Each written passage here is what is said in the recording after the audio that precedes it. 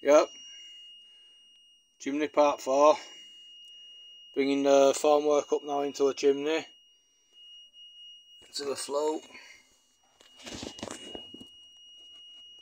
I can get in now, where it brings it up in the slope, and that's where it's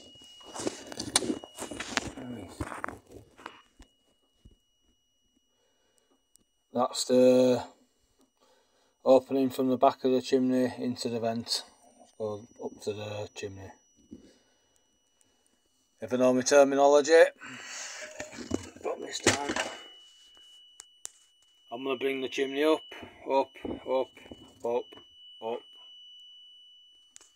the way into the float. I'm going to taper it in, so from there it's going to be tapered in and up. The vent will stop around there to be capped off. That's where the ducting will meet the chimney. It'll be boxed off in the steel, same as it was with the gas flow, and then I can box it off and fascia it as best I want, basically. Thanks for watching. End of part 4.